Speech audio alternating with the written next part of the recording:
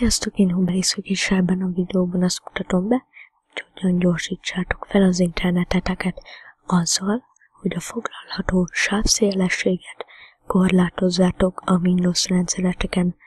Kattintsunk a Start menü ikonra, majd írjuk be a futtatást, és itt az elsőre kattintsunk rá, programok, és itt a gyorsításmsc parancsot beírjuk, majd nyomunk egy okét, ugyebár iskor betölti nekünk az ablakot. Jó, hogy be is hozott nekünk egy ilyen helyi csoportházi rendszerkesztőt, oldalt kikeressük a felügyeleti sablon feliratot, majd kinyitjuk.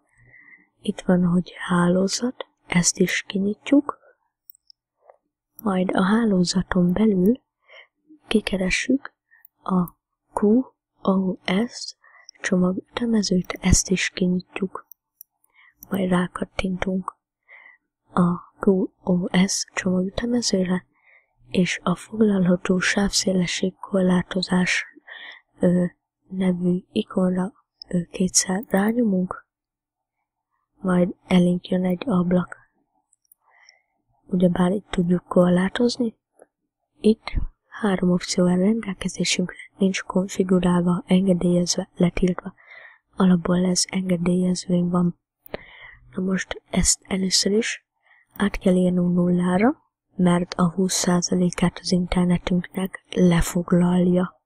Mondjuk valakinek van egy, hát mondjuk 20 megás internete, annak az egyötöd részét élvezheti, szóval már nem 20 megabájtot élvez az internetéből, csak 16-ot, 4 megabájt lejön belőle.